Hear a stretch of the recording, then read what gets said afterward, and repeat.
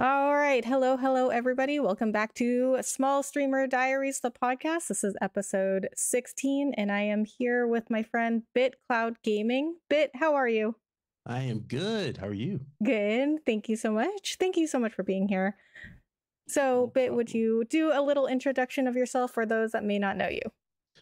Yeah. So my name is Ryan, but everybody knows me as BitCloud Gaming. I am a YouTube content creator on YouTube. I'm also a writer for lordsofgaming.net, and I am a former freelance video producer with IGN. Cool. So, I met Bit probably not even a year ago, right? It's been a little while, but I don't think it's been a Closing it. Yeah, year. we're closing on it. Yeah.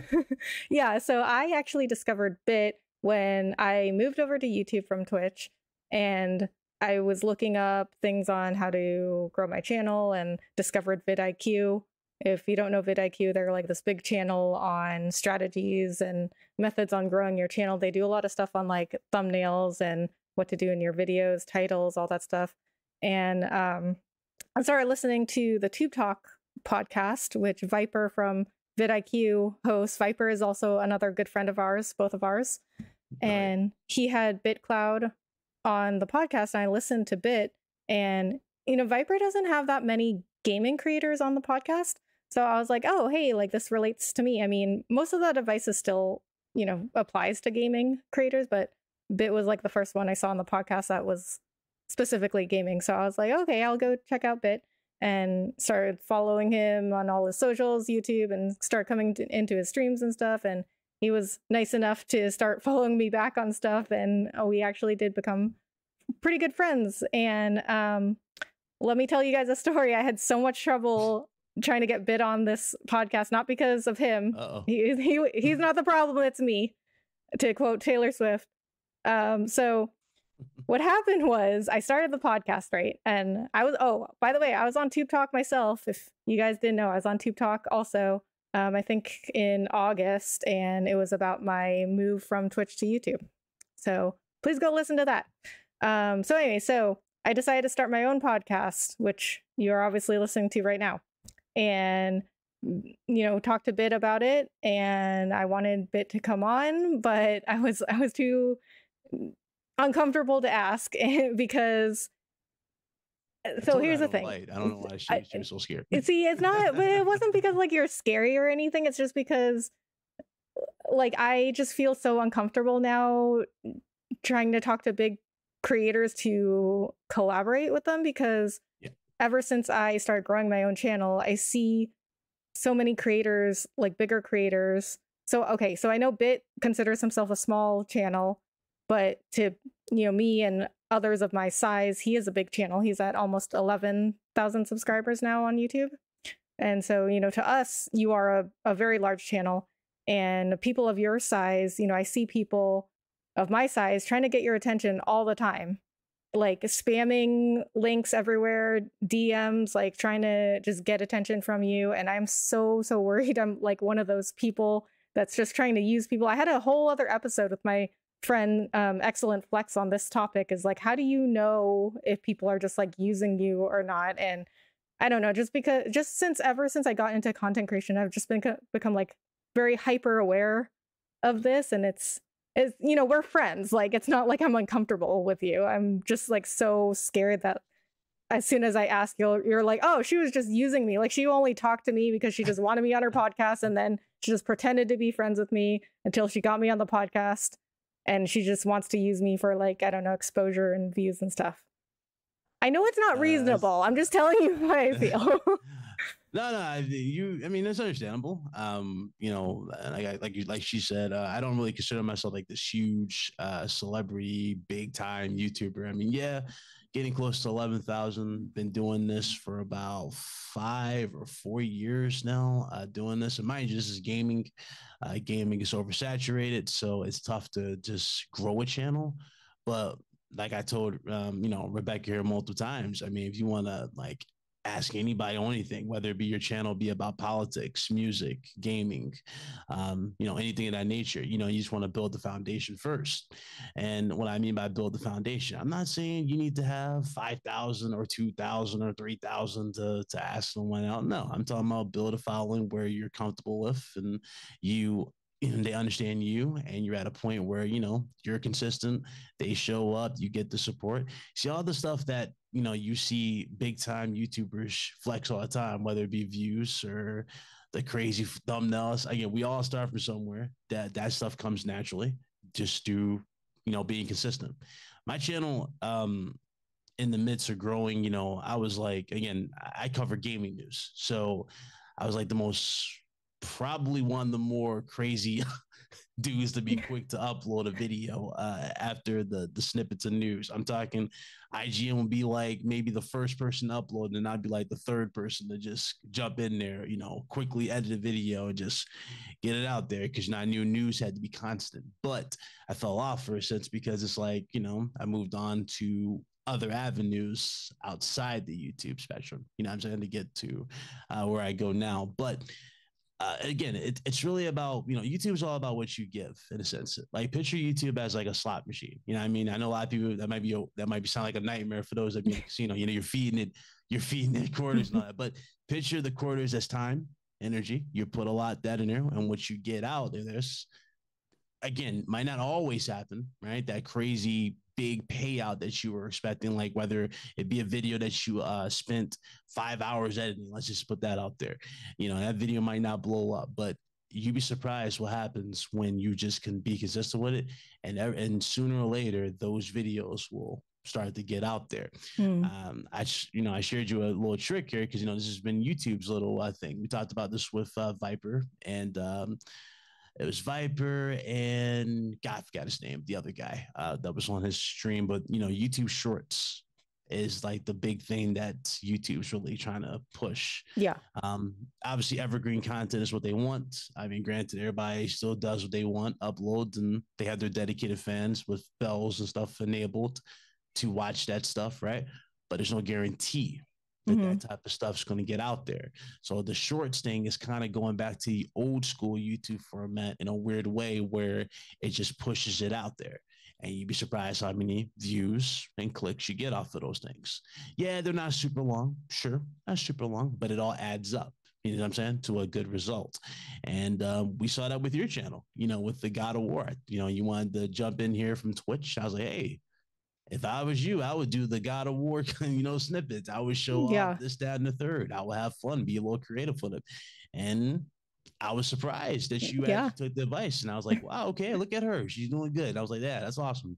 I can see her at 500, maybe 600K or 600 subs by the end of this year or something like that. And look at you. You're already damn near there at damn 600. So you're going to get there. You just have to put in just be consistent about it. Yeah, I appreciate that. And my God of War shorts did do the best. I mean, almost every single one of those God of War shorts got like at least a couple thousand views. Some of them got like 8 to 10,000 views. Mm-hmm. So yeah, shorts, thumbs up. Okay, so, well, I'm glad that we finally got you on the podcast. Yay! So, but oh man, you guys should have seen me like struggling to ask Bit. Like, he would be like, so Rebecca, when am I going to be on the podcast? I'm like, don't guilt me, Bit. All right, so let's get into some questions. So you did a little introduction of yourself, but let's go back even further into your history. So how did you even get started with YouTube? Why did you even want to start a YouTube channel and do videos? So I always had a thing for, like, I like to express myself. I always like to give like my take on things. Pretty much, when I first like started to really look at YouTube as a potential for anything, ironically, I just drew stuff on YouTube. I was like like random clips from games. Like, I used to play Rocket League religiously, so I would put clips from Rocket League on there. And I would cheat. I didn't even care about the channel. I just was looking. I was like, okay. Some people watched it. Some people were watching this, whatever. I put Last of Us clips up there. Those did better. And I was like, is this something I want to do? I was like, nah, I'm more of a journalist type of guy. I Mm-hmm. love to read. I love to break down stuff. And I took a chance. When I got a pre-built PC, took a little chance. And ironically, these videos are so bad if you compare it to what I do now. But again, like I said, we start from somewhere. Mm-hmm. I literally had OBS, not Streamlabs, just before Streamlabs, but we had the regular OBS. So you can see the OBS little icon on my taskbar, and it's literally hitting record. And all you're seeing me do is literally read articles with a Audio Technica, which ironically is in that closet, but Audio Technica, not this beast here. And I literally I'm sitting here recording. I'm sitting there going, yeah, this is happening on February. I'm not really a fan of that, blah, blah. But I noticed when my first ever video doing that, me putting a voice to what something I'm passionate about. I gained about 10 subscribers on my first video. Mm. I was like, wow, that was surprising you know, surprising. So I was like, let's try it again. Second video, I did it the next day. I was starting to get into a little bit of a rhythm. I started off nervous as ever. I was shaking literally while recording. Yeah. But like the second video got another 10. And then I was like, okay, we got 20 subscribers with just two videos. Not bad. I've seen channels put like Yeah. 5 videos out here, same format, and barely got one subscriber. So, Right. okay, so I started to do that more. I started talking, and I just, before I knew it, I had about 200 subscribers within the first month of me being a content creator. And that right there led to me being a little bit more consistent and started taking a little bit more risk with the channel. And that's the thing about it too. I always tell people to do if you are really getting into this particular game, never be shy to jump into the trends. Never be shy to evolve your content with what you're seeing out there. For example, a lot of the big YouTube content creators who are gaming channels, they usually have gameplay playing in the background when they're over talking. They're doing the little commentary over it. It wouldn't hurt to have something like that. I mean, again, it fits the boat, it fits the mold of what you're building, a gaming platform, right? If it's politics, your commentary over what you're seeing in the, and over there in Congress. So that type of thing. So I literally just was like, started taking notes, getting better and better at it with the mic. I started getting better on software. Moved on from the ridiculous software that I'd used at the time. DaVinci Resolve. Yes, I'm looking at you. And moved on to that.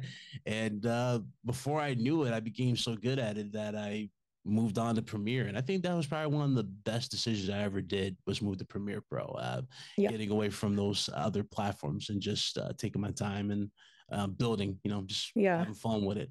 Ironically, again, that's why I said you start somewhere. Thumbnails, I had no effort in thumbnails at that time. I literally just took little pictures from Google, put them on as thumbnails, and that was it. Now I got to the point where it's like, yeah, I'm making my own stuff and they're better, It's like, so Yeah. I do look back at that, but that's basically how it was. Yeah. Just a long kind of I guess a desire to want to do it, and then it just finally I just acted on it, and presto, we're here Yeah. 5 years later. So were you just reading the articles word for word in a video? Word for word and breaking them down, like, what does that mean? Giving Yeah. my own little take on what it was.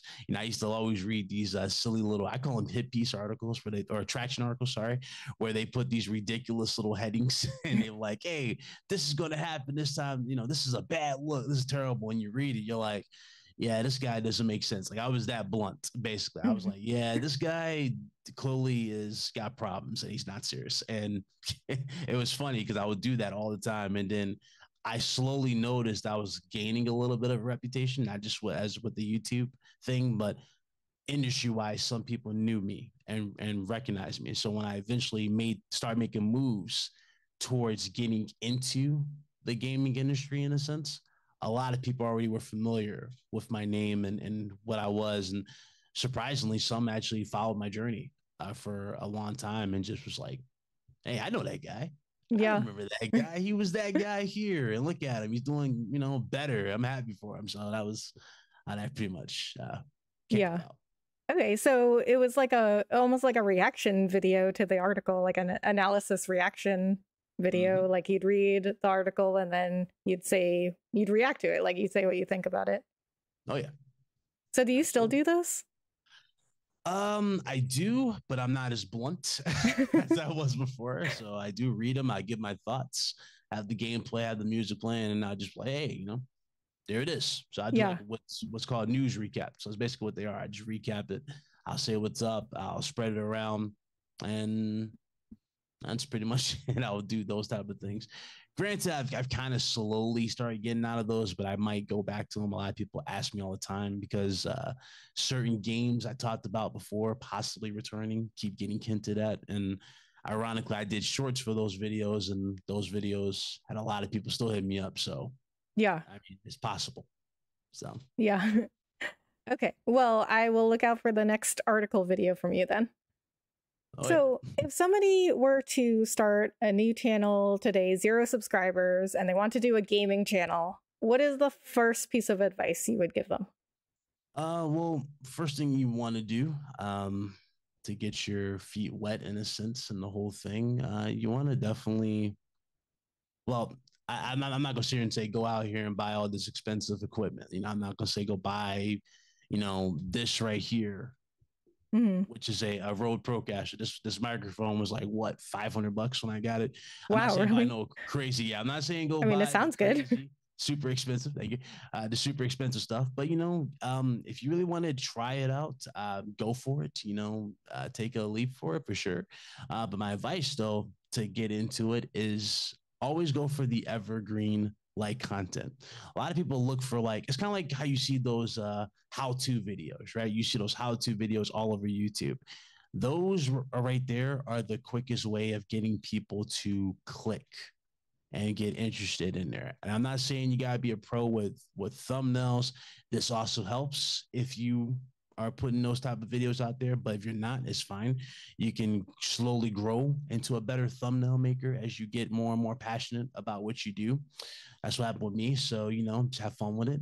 But definitely focus on that evergreen like content. Now, if you have a background, let's say you're just someone who is in journalism and you work in certain fields close to gaming, right? I say use those expertise and talk about stuff that you know for a fact is more likely going to happen, or you give those predictions. A lot of people love hearing takes like that. Like, what do you think is going to happen here? What do you think the outcome will be? Let's say Microsoft does get this Activision Blizzard thing, and it does happen, and they own Call of Duty. I mean, what's it going to mean for XYZ down the road? That type of stuff always gets the right, the viewers. Mm-hmm. It's, and some people might, go the other route where like they start bashing content creators before it. I seen this. I actually did this a few times before because I had a lot, Oh, a lot did of you? weird. Oh, I was not all sunshine and rainbows. You see, book club, but I used to do that back in the day. It was tough out here. A lot of weird energy, but I advise y'all to stay away from that altogether.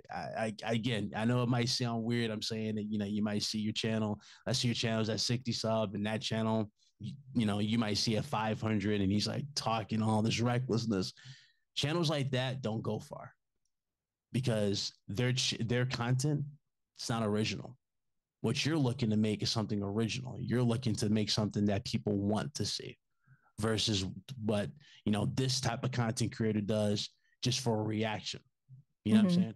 It's cool don't get me wrong, those reaction type of videos where you're coming at as like this weird vibe, that crazy energy, it might get you a few clicks in here and there, it might get you that type of traction, but is it worth it in the long run? No, because by the time you get to that point when you get older and you start looking back on that type of thing, let's say you want to rebrand, it's impossible. Yeah. You know what I'm saying? People are here for one thing and one thing only, and that's the negative vibe that you set. You can't go out here and have something positive. You can't go and say, "Hey, you know what? I want to hit up Rebecca. I want to do a gaming collab, review of the industry." Nah, people don't want to see that. They want to see you go at Rebecca or something. Yeah. I mean, like they want to see that, and that's the thing people just don't understand. Like they're so quick for the moment instead of looking out for like the out like they're hyped for that crazy moment, but they're not looking at the possible outcome of Yeah. what's to come Not based on thinking that long choice. term. Exactly. It's kind of like wrestling. You want that long term booking, right? That gives you a proper build up for future stars. Think about that for your YouTube journey. Like, everything you do is going to lead you and set you up down the road. And it took me to where I had probably one of the coolest, most surreal interviews I had in a long time on the channel. Is where I had the former one of the former executives of Sony on the show. He was he oversaw the PlayStation Vita. His name is Gio Corsi. Um, Such a good dude. Such a good dude. Not only was Hmm. I surprised that he followed me on Twitter, and he still follows me to this day, and we still talk, I interact, but he told me flat out, he was like, listen, how do you want to be remembered? Do you want to be remembered as that guy who, did something that he was proud of? Or do you want to be known as that guy who just made a bunch of noise?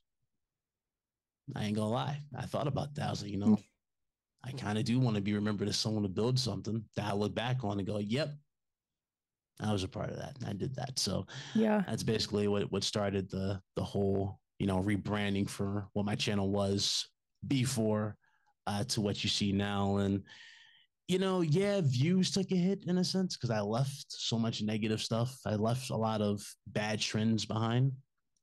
But when I tell you I've been happier, I've never been happier. I've never been more blessed in a sense. That's Yeah. how I felt every day I got on the YouTube. I came through. I'll take these long stints of breaks. I had people hit me up, not because they want content. They're just genuinely concerned. Like, hey man, where you at?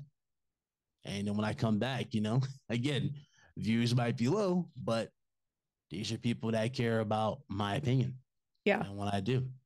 And you were And that thinking right there. long term when you rebranded. Like, that's, I Mm-hmm. ran into the same thing when I went to YouTube from Twitch, and everyone was like, "What? You're leaving Twitch, but you work so hard on your channel on Twitch." And yeah, I did get a few regular people, and I was building up followers on Twitch, and I had all my panels on Twitch and all this stuff.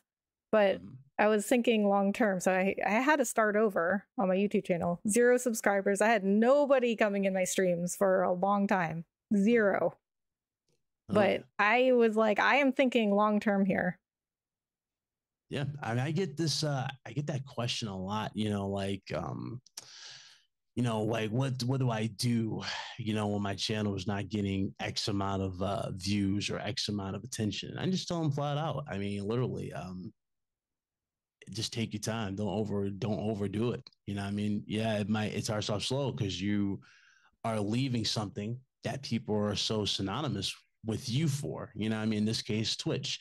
A lot of people don't like YouTube in the Twitch game. They like Twitch because of the way it's set up for streaming. They can interact with you with those emotes and Mm, everything. It's how YouTube's trying to copy that, but I mean, we both consider and say it's not the same. It's not the same at all. no. It's very bare bones. It's very lazy in a sense, but uh, people prefer people a lot. It's tough to get people to leave the element that they're comfortable with. That's what I'm looking for, than to go to some unfamiliar territory to support another. You know what I mean? But make no mistake about it. If you have that loyal following, some will follow you. So not all, but some will follow you. Look at Dr. Disrespect. When he got banned from Twitch, this dude made such an impact in the industry. All the people who pretty much did, he lose on Twitch, he got back and then some on YouTube, and is doing just fine. Yeah. So that's what I'm saying. Like, build the audience, connect with them, let them know who Rebecca is, let them know who you are, those you are listening, don't be afraid to open up. Don't be afraid. Don't be afraid Yeah. to open up and tell them about yourself and what you are. I'm not saying tell them everything. No, don't do all that. But don't be afraid to, open up. Don't be, that robotic person. And they see it like, hi, how are you? And don't no emotion. No, Yeah. be that person. You show them that, this is who I am in the real. You see me in the street. Guess what? I act the same way. I'm this open person. Me, it took me years for me. It didn't take years, but it took a minute for me to really start to process that. I took my sweet time, but the guard slowly came down as I went with time, and that just, Yeah. it has to come naturally. Yeah, I mean, people think that it's really easy to be yourself on camera, but it's not at all. Like, it just doesn't, it's just not natural for a person to be like filmed. So we all, unless you have experience with it, we all like start freezing up.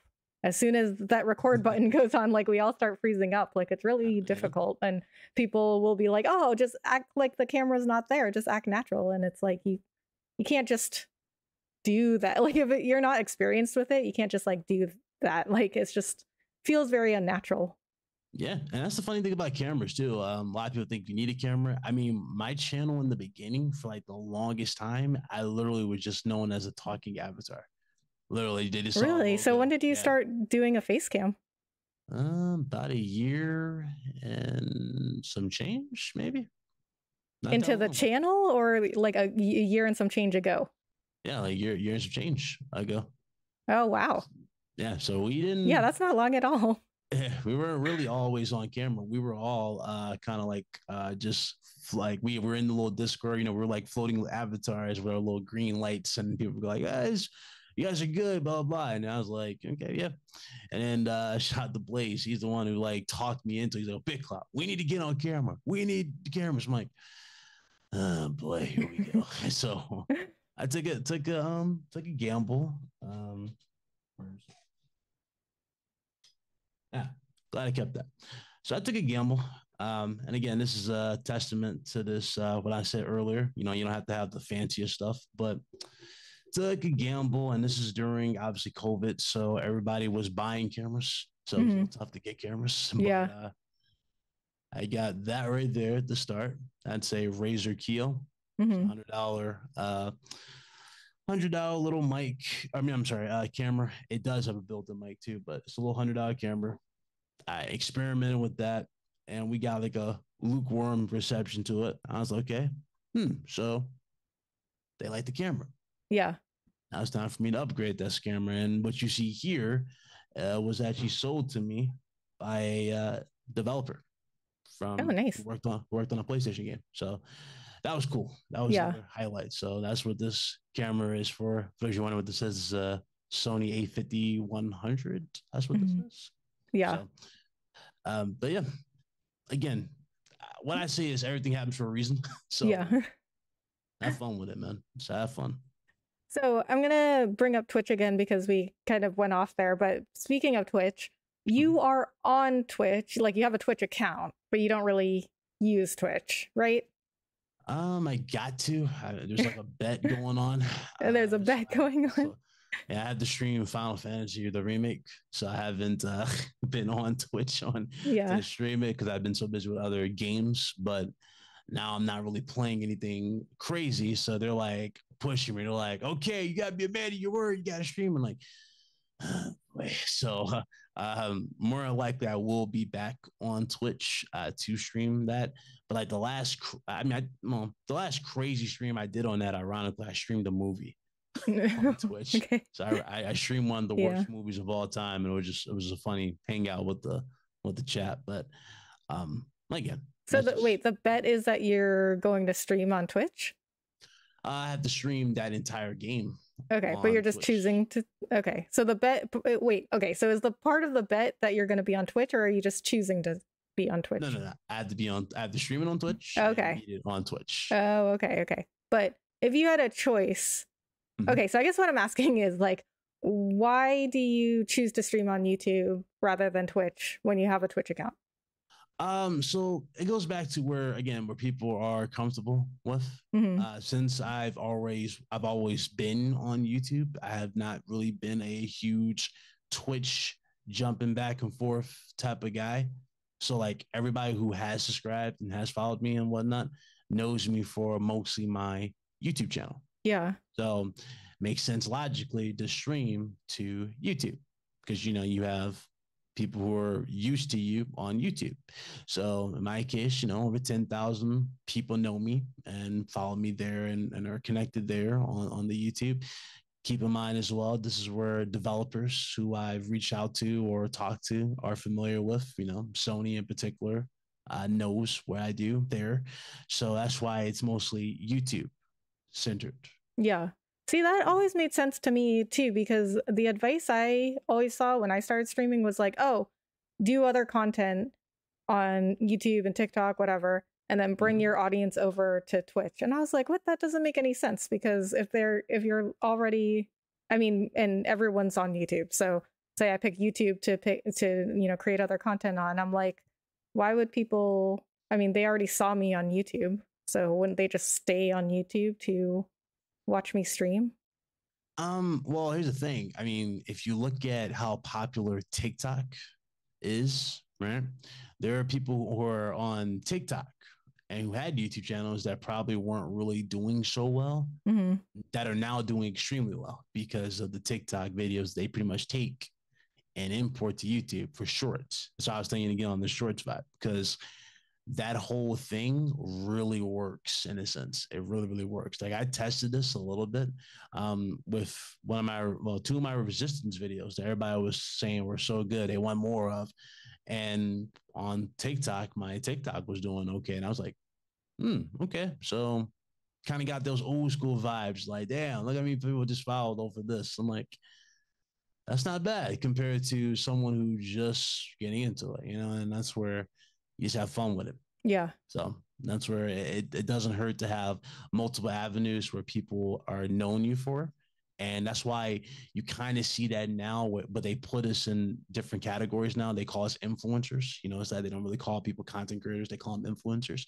Um, they look at that type of stuff. You know, if you are big in the TikTok scene, or you just big in the Twitter scene or YouTube, you know, now I have YouTube and Twitter that Yeah.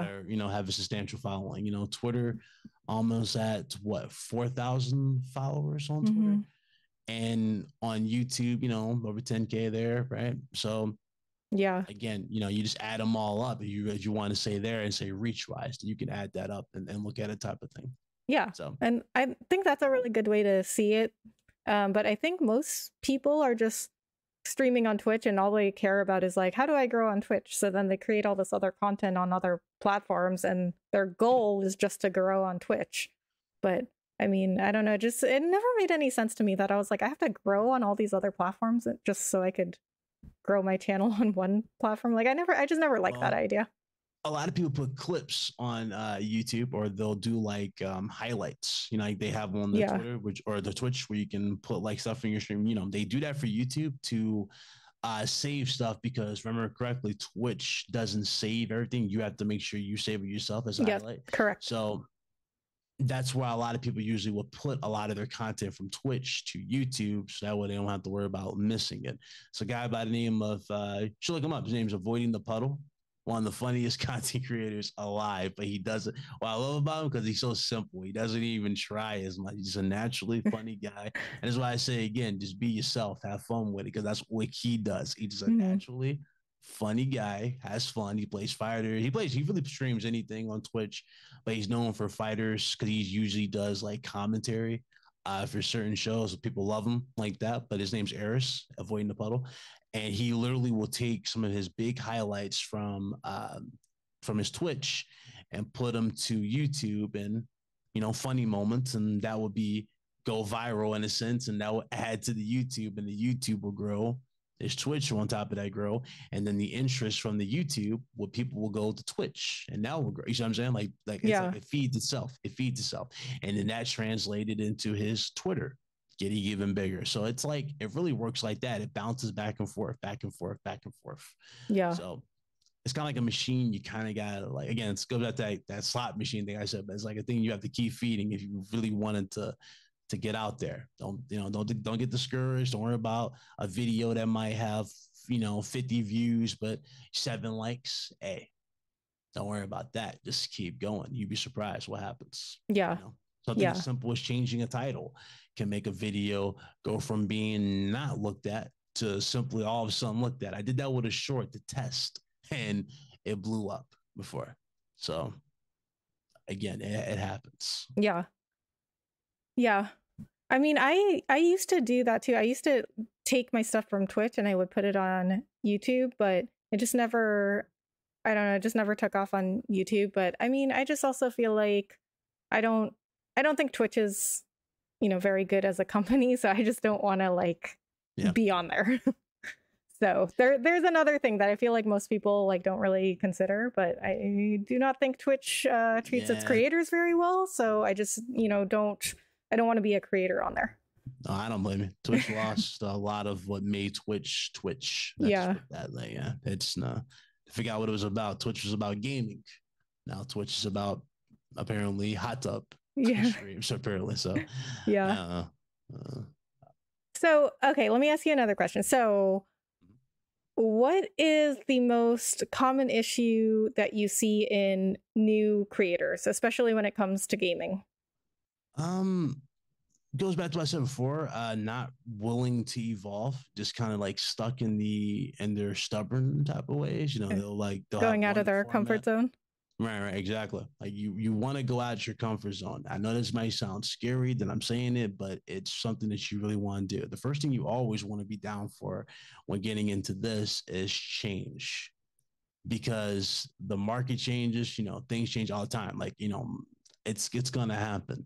You know, what worked, let's say 2 years ago, might not work in the next five. You know what I mean? You gotta be willing to upgrade it. So that's how, you look at my channel. I mean, it went from, like I said before, me just recording my desktop to me actually putting in actual production and me playing games on top of this, breaking down, talking about things with the news headers and articles being featured. It's pretty much the same thing. You want to put that type of effort into what you are trying to do, and that will lead itself into the other categories.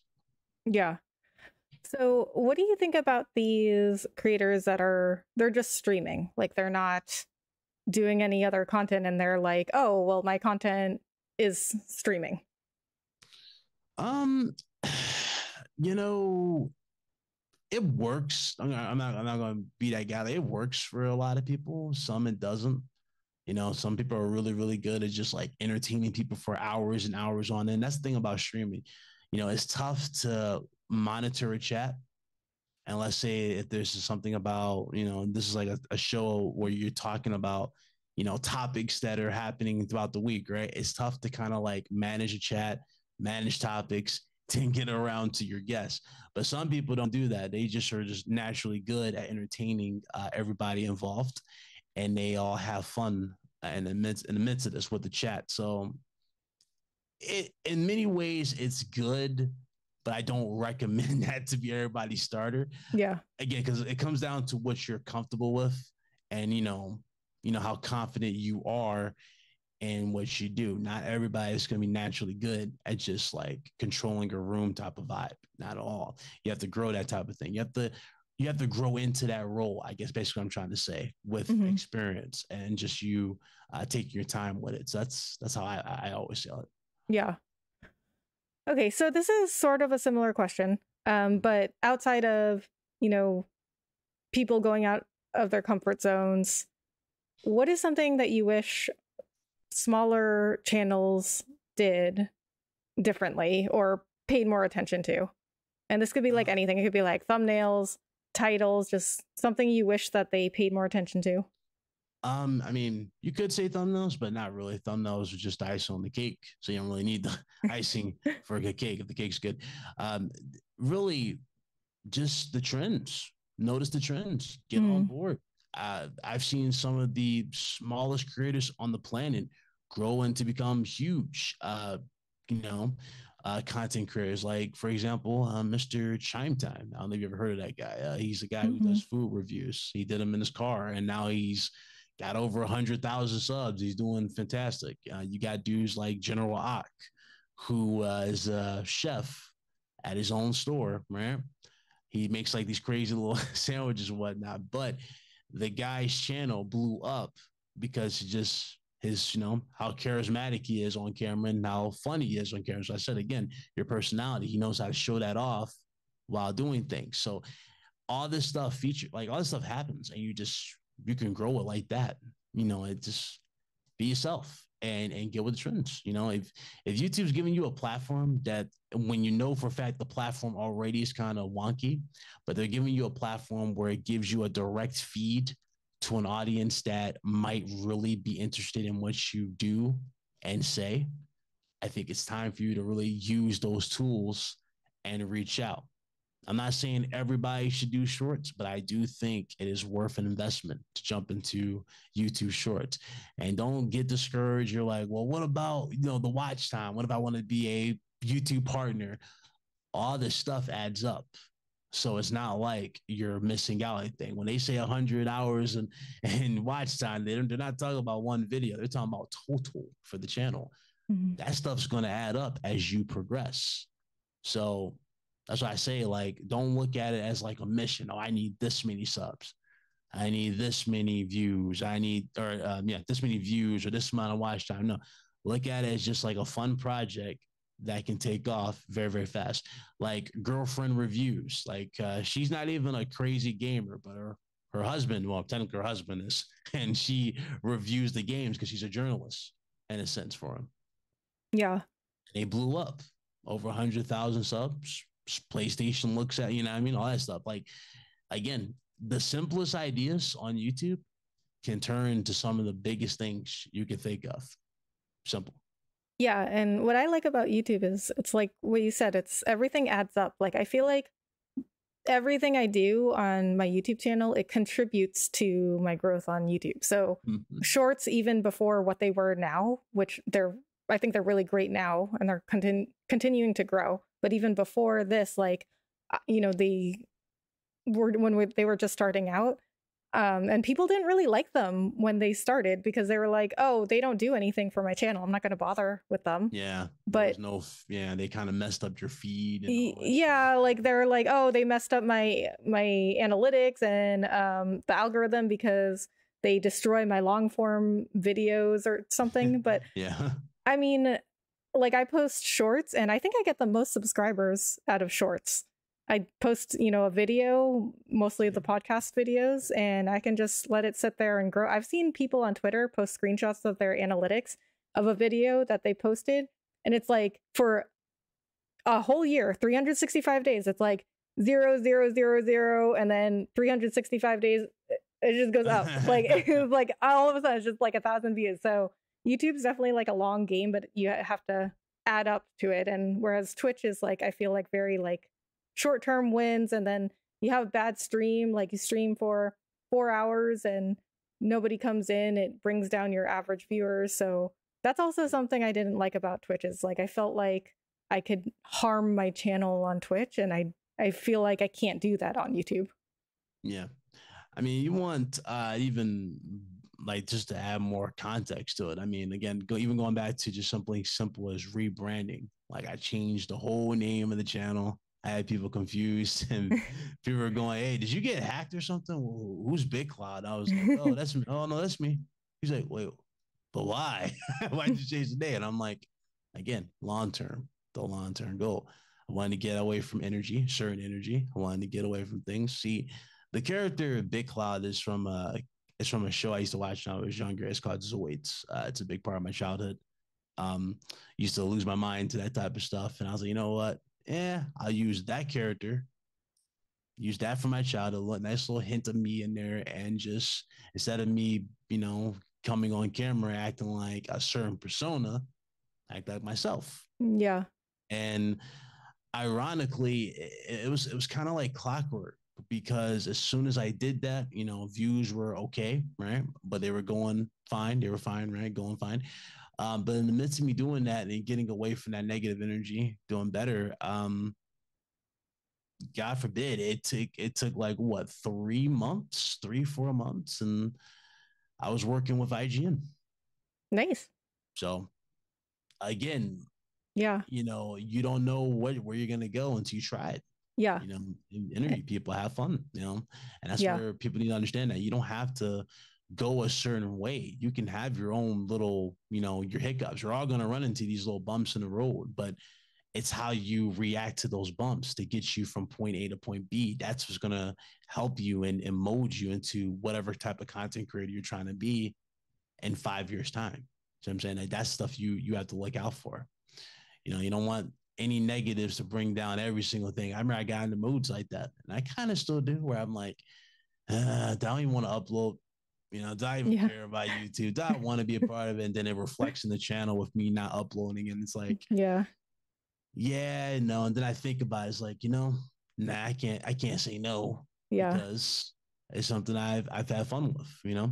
Yeah. And it's also like what you said, follow the trends, like do your research. Like I always go on Twitter every single day and I look for news on all the platforms, like what is YouTube doing, what is Twitch doing, what's Hmm. Facebook doing, like what are the latest announcements that they're doing. And you definitely want to keep up with the market and the industry. Like you have to know what's going on in the industry in order to grow your channel. So when I went to YouTube, I was looking at what the top players, so to speak, were doing. Like I went to YouTube around the same time Tim the Tatman did. And because when he left, like there were some big streamers that had left for YouTube already, but when he left, it started this huge wave of people leaving for YouTube. And I saw that and I was like, "Oh my god, I think YouTube is just going to like blow up in streaming soon." So I decided to leave. Everyone was like, "Are you crazy? You can't leave Twitch for YouTube." Yeah. So definitely went out of my comfort zone on that one. I was very surprised because people were like, "Are you insane? You're going to YouTube to stream? Nobody watches streams on YouTube."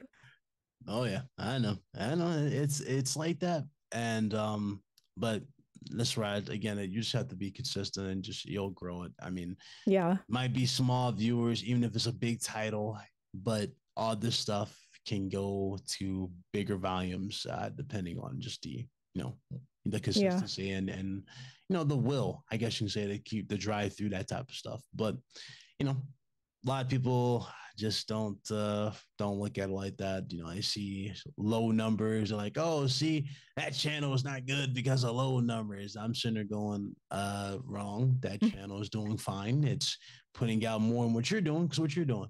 yeah, Yeah, that channel's uploading. What are you doing? Oh, you're obsessing about that person's views, that person's viewership, and all that, but you're not uploading. You know what I'm saying? And yeah, when you upload, okay, you might get some views, but I can clearly tell you're not happy with what you're doing, and you want to do something different. But so yeah, let's pick on this person. Yeah, that's the weird part about YouTube that you'll realize immediately. You'll have those people that say they don't do this, I won't do this, right? But then when they see you get an mm. opportunity that is big, they'll go, "Oh, that person's a bad person. That person's a sellout. Nah, I never want to be that." And then you see them on Twitter. Hey man, I would love to have you on my podcast for an interview type of thing. I'm like, I thought you wouldn't do that type of thing. So that's the stuff you'll run Yeah, into on the yeah, internet. And I've grown numb to it because I've accepted it. And the same thing goes to what you were saying earlier, like people trying to use others for X amount of things. hmm, That is real. Viper will tell you about that. That is definitely real. We've had he already dealt with his situation with that, but it's definitely real. yeah. And a lot of people do That's have the why I was guards up. afraid to ask you. Yeah, true. But See, this you goes for you are Viper to if Viper, if you're listening to this, I'm also afraid to ask you. But not because you're like we're friends too, but I don't want to feel like I don't want him to feel like I'm using him. yeah, no. But that's different. But see, the thing about that versus where like you asking me, right? Or another small content creator asking me. I mean, again, I don't really feel pressured at all by that type of things because I kind of already see just based off a character, you know? Like, I don't just show up in your chat and say, "Hey, what you playing?" I ask, about you. I say, "What you Yeah. doing? What you up to?" I always check on the person streaming, not the game.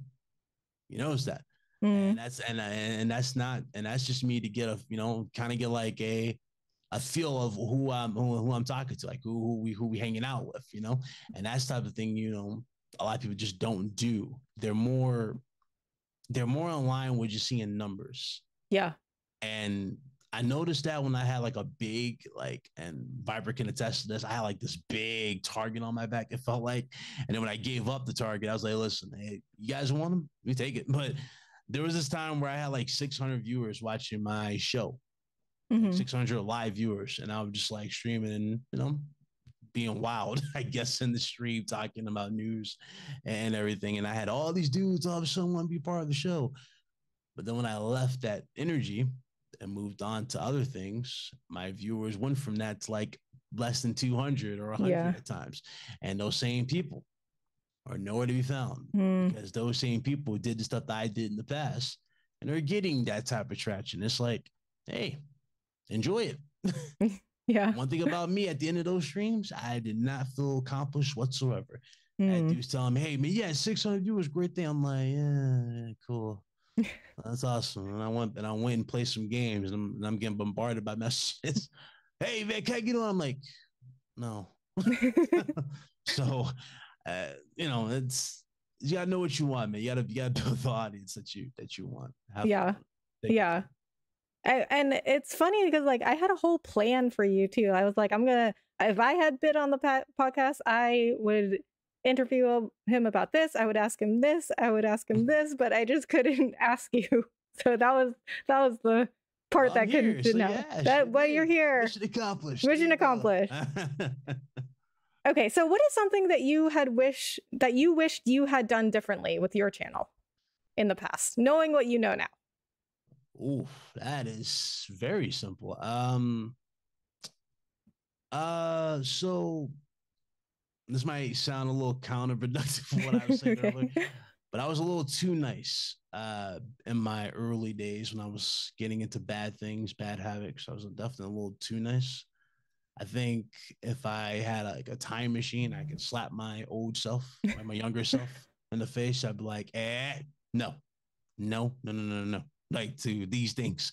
But being a little too nice is definitely a problem in a sense. I've learned in this. I'm not saying be a jerk to everybody. No, I'm saying be be mindful, be cautious of what you do and who you let on your platform. You know what I mean? Like if your platform, let's say hypothetically, my platform had, I don't know, 100,000 and your platform was just starting, right? You had 3 subscribers. But let's say I didn't know you were on negative energy and I give you that platform. You know what I'm saying? Like that Mm. is the type of stuff. A lot of people don't understand that, especially with Twitter.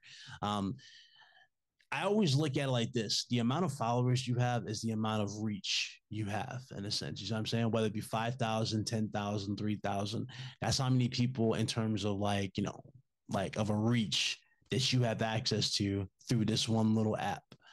And all it takes is word of mouth, from that reach to make XYZ happen. You know what I'm saying? Like whether you think it's good, but it can end up being bad, and that's the thing. So I would definitely say be mindful. I'd also tell myself to definitely um, pull the trigger early on things I didn't want to do at that time. I would have done it immediately at that point, and I definitely would have erased certain things. Ironically, though, they say everything happens for a reason, right? So it's all destined to happen a certain way. We're all destined for something. So if I was to do that, I probably would have met, our good friend Viper. Mm. Viper knew me back in my worst days, and it's my brother. So, but again, it all comes back to that thing, and I would just say just be mindful. I would change. Yeah. Yeah, so like don't just go saying yes to everybody that asks you Right. to do something. Like, yeah, don't, because as soon as if I respond to like my DMs that are people just like spamming me links and is like, oh, can you come follow me? Like I would do the same thing. At first I was also too nice. I would like respond to these DMs and be like, oh yeah, I'll come follow you, and then it's more spamming of like, hey, I'm live right now, and Mm-hmm. And then it's just like a spam few and weeks later, they'll do that stealth unfollow like your mm-hmm. follow to, Yep. and it's like that's what I told you. Like you have to be mindful and you Yeah. have to see how these types work. I seen that even with content creation, where dudes asking for help in terms of like how to do this, how to do that, where you get your intros from. I'm like, okay, sure. Me being a helpful soul, sure, you could do Yeah. this.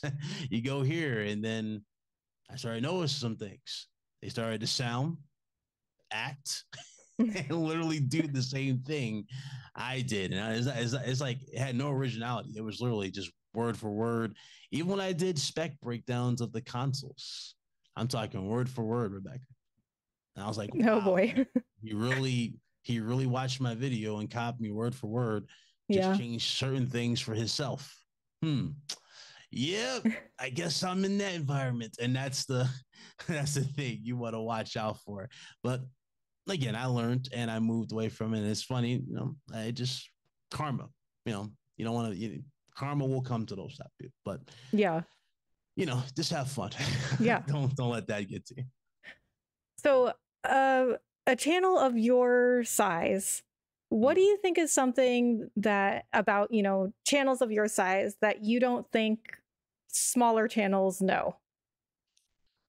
Um, honestly, believe it or not, it's not like it depends on what you're like what you're trying to do. Like if you're trying to get industry, let's say industry guests, if you're trying to reach out to certain brands, doesn't matter really the size of the channel. Like I've seen channels that have like 2K subscribers that are sponsored by Manscaped. So Mm-hmm. it doesn't really matter. It's like Chantal, like it build the foundation. It's not really the what matters in terms of like the subscriber count. It's just a number. It really, really is. You know what I mean? Like you see it all the time. People who are in the millions of subscribers, they don't look like they're having fun. They don't look like they're happy because a lot of them are not happy. A lot of them have to do a certain character. They have to act a certain way to maintain something that, a livelihood, like a lifestyle now, right? Like look at Boogie 2988. He was one of the biggest, most influential content creators. Now, many people despise him because of what he's become now.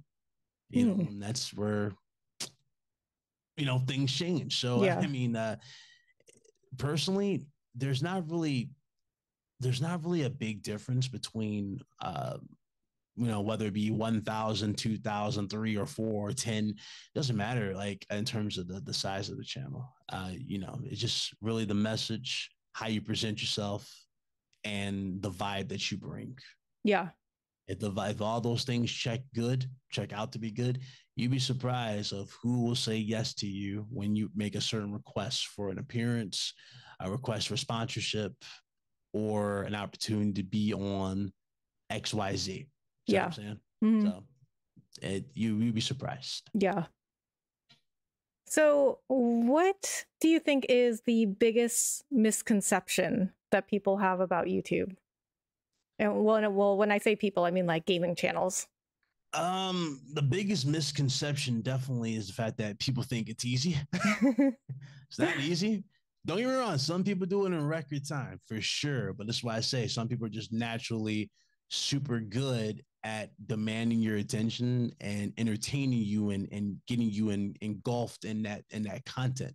So yeah, those types of individuals, those little gems, I guess you can say, right? The PewDiePies and all that, they're good at getting you to click, hit that like button and be a part of it. Absolutely. But not everybody possesses that same type of energy. So the fact that everybody might automatically say, "Oh, I'm going to jump from Twitch and go to YouTube," and think that it's going to be an easy ride, they're in for a rude awakening. It's not an easy ride. It's like a dog eat dog world when you're on the YouTube scene. A lot of people are like that. From spamming your chat, like you said earlier, with the whole sub me, sub my channel, blah, blah, to the weird, bots and all this stuff. Like there's so many things you deal with on YouTube. But again, it's definitely not easy. Yeah.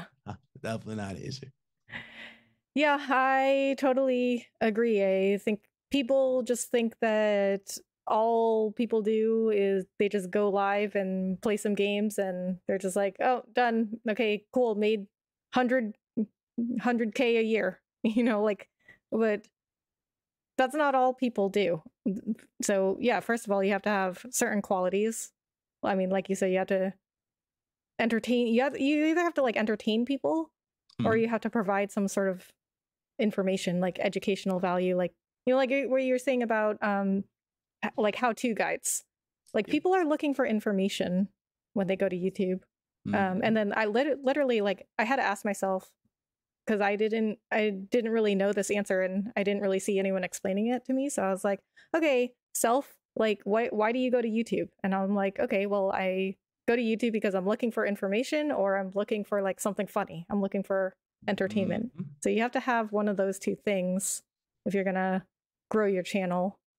on Yep. YouTube, which I think a lot of people don't realize. Like they think that people just go on live on stream and they don't even say anything. They just play a game and they just get We're paid. going there for music or they going on for this. No, no, no, no. They go there for a certain purpose. We all Yeah. go there for a certain purpose, you know, and that's really it. Yeah. Once you figure that out and you know, okay, and you think you can contribute to that way or in some capacity, boom, you know, go for it. Yeah. And I think, you know, like you said, people jump platforms because they think it's going to be easier. And the platforms, I think people have to remember, like the platforms, they're just tools. Like you still have to be a good content creator. You have to provide entertainment. You have to provide education or whatever your content is. I mean, it's you can't upload one video a week and think that's going to give you some crazy crazy results. No, no, no, no, no. Especially depending on the field or medium you're going for. If it's gaming and you're like, hey, I'm just going to talk about a piece of gaming news that I don't like for one video once per week, people are gonna just literally look at that and go, okay, so you're just a negative Nancy, kick rocks, and go to somewhere else that's gonna be consistent with that type of thing. That's gonna be, you know, up to date with that type of stuff. That's what people love. They love up to date, you know, whether it be updates on news, situation, you know, whatever the case may be. People love content that is just nonstop. But the content is nonstop where they just feel like they're getting their money's worth. It's kind of like you go to an amusement park, right? You get your money's worth on the rides, the attractions. Once they feel like they got their money's worth, they will continue to keep coming back. Why? Because they know they're going to get everything they possibly want. But this is the dangerous side about this. It's about building the right audience for you that you want to entertain, and not just like a mixture and clutter of goods and bads. You want something that's good for you, and you know, and that's going to benefit you. So that's why you have to have fun with that type of thing. You have to experiment with that and see what, you know, where you would rank among those things and take those leaps. Yeah, exactly. Very good advice. Please listen to Bit. I go to him for advice all the time, even though it makes me uncomfortable. Because once again, I just don't want him to think that I'm using him for stuff. I know I feel like I'm saying this a lot, but that's just how I feel. Okay, so I am out of questions. So, Bit, is there anything else you'd like to say or bring up? You're out of questions. See how easy that was? You see how easy that was? You see how easy that was? I mean, the easy part is asking you the questions. The hard part is thinking that you think I'm using you. That's the hard part. Again, you see how easy this is, Rebecca? You see how easy this is? So, yeah, question for Rebecca. Is Rebecca going to ask more people on the show? Is she? Yes. I'm going to ask. I am going to ask more people. I don't know if they're necessarily going to be channels of your size, because this one was hard enough. Well, again, have fun with it, grow it. Okay. You know, get more confident on the mic, you know, that whole shebang. I'm mad I had to take my like if I could put the stream back up, I would, but I actually had to delete it. It's an old stream I did where developer, she's a good friend of mine now, literally good friend, but I had her on here. She's from Sony. She worked for Sony Santa Monica. She doesn't work there no more, but she's my first interview, big interview in a long time, and I literally am choking on my words. I'm talking, I don't sound confident on the mic. I don't even sound like I'm prepared at all. I had topics that I was going to write down. I didn't write down. I had them in here. And literally, I'm just falling apart. The chat's like, what did you say? And I'm repeating myself. So again, that's me being nervous. That's letting nerves get to me type of thing. But I learned, and as I got more and more experience, that really that's just a mental block at that point. You know what I'm saying? It's just, you know, you gotta enjoy the moment type of thing. I know like enjoy the moment. I know like objectively it makes sense that you wouldn't say yes to coming on the podcast if you didn't feel like, if you felt like I was using you, you wouldn't agree to come on. And I know objectively that makes sense, but just in my head, I just still am always worried. I don't know. We might have to look at Rebecca now. We might have to stare at Rebecca differently. I don't know what's going on here. So, but no. Aside from that, are you doing more shorts? Is more shorts going to be in your future? Are you going to do that? You going to continue to do that? Because I'm already getting on the bandwagon. I'm just saying you might want to continue get back Yeah. on that for I sure. actually love shorts and I try to post one every day. So I'll grab a bunch of clips from my streams. And I also started turning the podcast into shorts. There you And go. I'll go back and watch a podcast episode and I'll grab clips of what I think is interesting. And I put those up as shorts. Some of those do really well too. And like I said, I think I get most of my subscribers through shorts. So I think they're really great for What does visibility that tell you? of your What does channel. that tell you, though? That tells you You did tell me. you're doing good. That tells you that you're doing good with it, but that's telling you that people like you or liking your content for that. So keep feeding that Yeah. content to them. You know what I mean? Like, you surprised how many people hit that like button. I noticed you got a lot of likes on those videos too. So a lot of people Yeah. did like and was like, yo, this is really, really good. Again, that goes back to what I said. That's the audience you want. You want that evergreen content. You want that stuff out there. You want that audience that's going to be like, you know what? I like her. I like her. She's gonna give me that type of video. She's not gonna give me these videos. She's gonna give me these type. They're creative and fun and giddy. There you go, Yeah. and you connect with them that way. Yeah, I think people really are, even now, are still underestimating shorts, even though YouTube is really pushing them hard. But they've done a lot of improvements. Like shorts now, they're monetized now. Yep. They also are connecting to long form. So like shorts will recommend long form, and then they've also got the live ring. So if you're live and somebody comes across your short, the short will show that you're live and somebody might go check you out. Like I have a friend, Lil P, and he did an experiment where he posted a short right before he went live. Mm-hmm. And he said a lot of people came in because they were like, hey, I saw you were live. Like I saw your short and I saw you were live and I came in.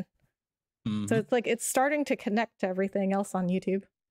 Yeah, like these things are they go hand in hand, and people need to look at that. Now, I say this, and this is why again when I say that not everybody is gonna work for everybody. I've seen people who build such a negative reputation for themselves that they made a short, and I'm talking their channels are bigger than bigger than Rebecca's here.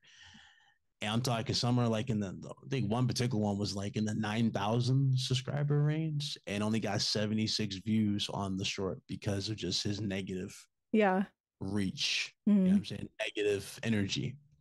A lot of people just caught on to like, yeah, I'm not clicking that. I know you. I ain't clicking that.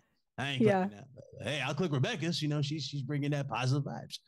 Again, I don't know why people do this. I mean, I kind of get it because they it kind of goes back to that whole using people and getting into that thing. They want to be part of that energy, that conversation, that quote unquote what they deem as the cool guys or cool kids table, but in reality is not doing anything. Like it cracks me up because I've taken so many steps. I mean, I just turned 30 last year. I'm about to be 31 this year. So I literally took so many steps back. It's like, and I was talking to people about this. It was like, dude, once you hit 30, stuff don't bother you no more. I was like, real talk. Yeah. It kind of don't bother me as much when I think about it. It really don't bother me, but that's the vibe. You don't want to be in that. You don't want to be in that conversation. You want to be in your own bubble. You want to grow, have your own thing, and as you go, these things can turn into bigger things.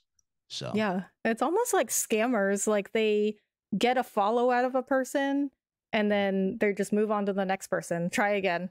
If they don't get a follow out of that person, just move on to the next one. Yep.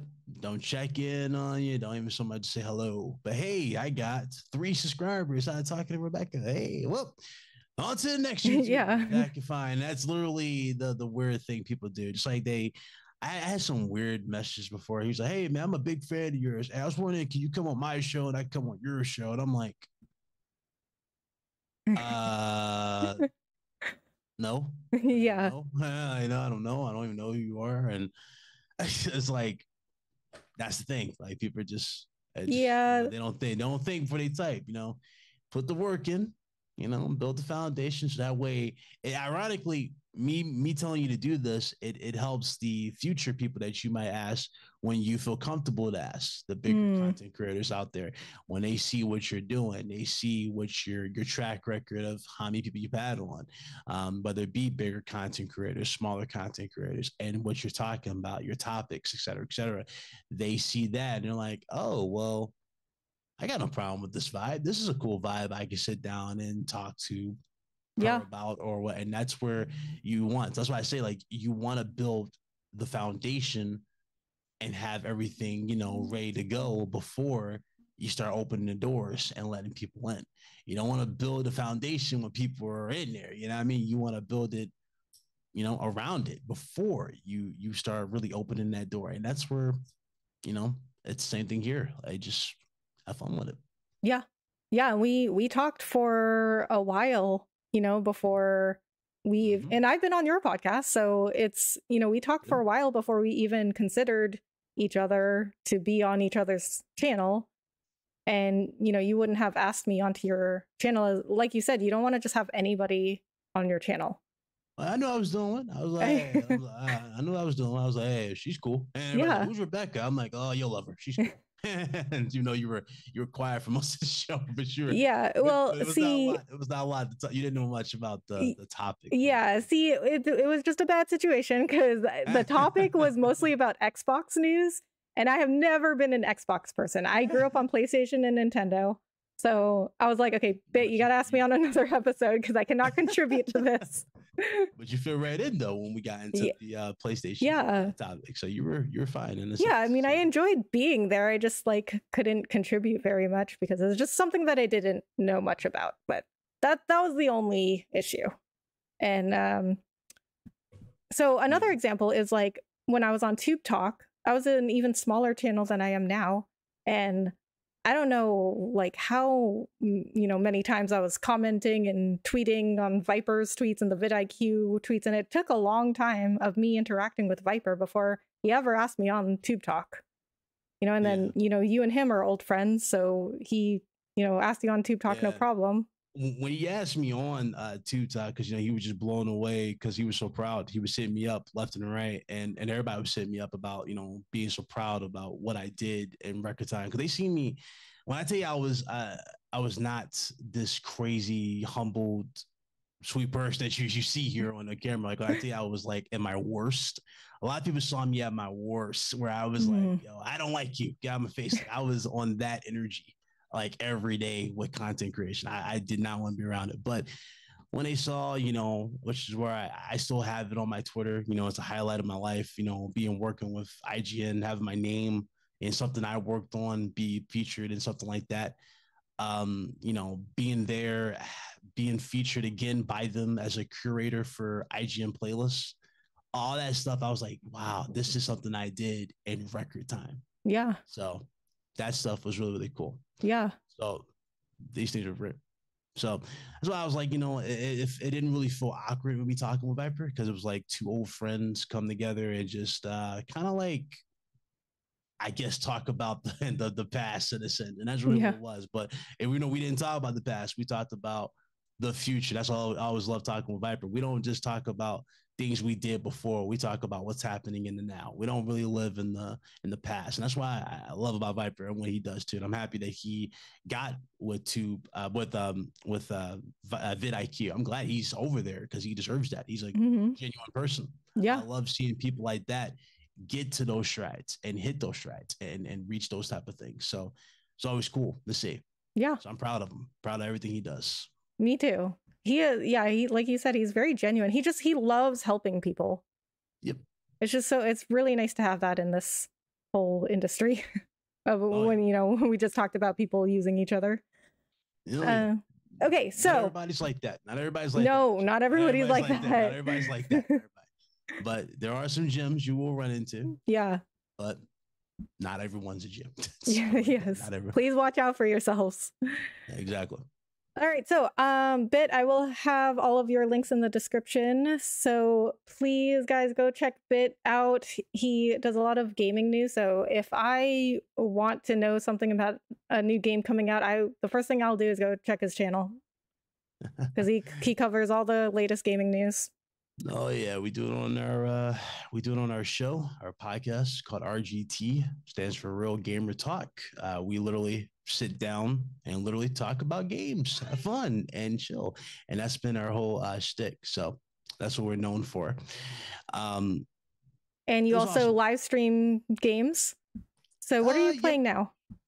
Well, I just finished Hogwarts Legacy, so I got the platinum trophy in that. Did Nice. everything in the game. It was awesome. One of my favorite games so far of this year. Wow, Um, and it's only March. oh yeah, it's fantastic. And ironically, the game I have my eyes on the most because I'm a big Spider-Man fan. So obviously, Spider-Man 2 is high Mm-hmm. up because I love 2018. When I played 2018, I was sitting there saying to myself, I was like, "Damn, I actually lived to finally get to see what we saw in the Tobey Maguire scenes in video game form, and it looks so badass." I was like, Yeah, "Yes, finally, I get to see this," and it's like I can't wait to see what we get on PS5 and everything in the future. And yeah, PC, it's the other thing that's opening up. So pretty much it's good for everybody. Everybody's going to be yeah. getting a lot of great things. So what else So do you have coming up? Feel free to plug anything else that you would like to or whatever you have coming up. I mean, tomorrow's show, that's what we'll be doing. Friday, 5 p.m. Eastern Standard Time. That's what we'll do. We'll talk about whatever happened this week that I probably didn't cover. So we'll definitely be doing that.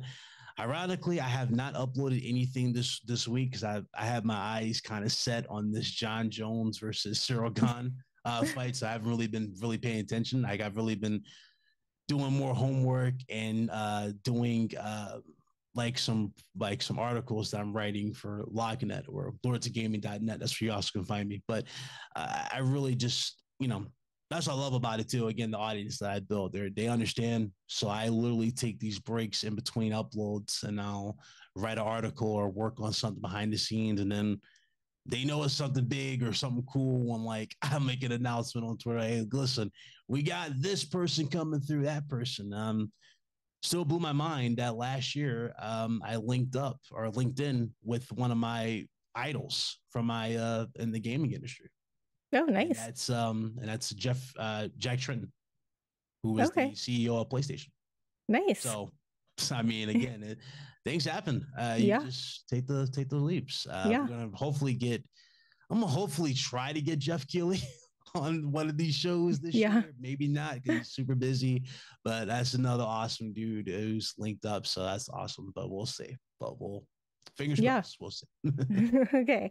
Well, we'll hope that you'll get him on. And thank you so much for being here a bit.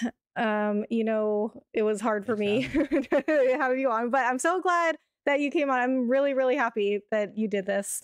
So see, but No now you've guy. opened the door, and There you go. now I feel like I can ask you anytime. And I'm gonna ask you on like Again, 100 more episodes. anytime. The pleasure is mine. It was fun. Had a blast, and I will definitely come through more often for sure. Okay, For sure. awesome. All right, guys, thank you so much for listening. Please go All right. check all of Bit's links out, and I will see you in the next episode. Bye.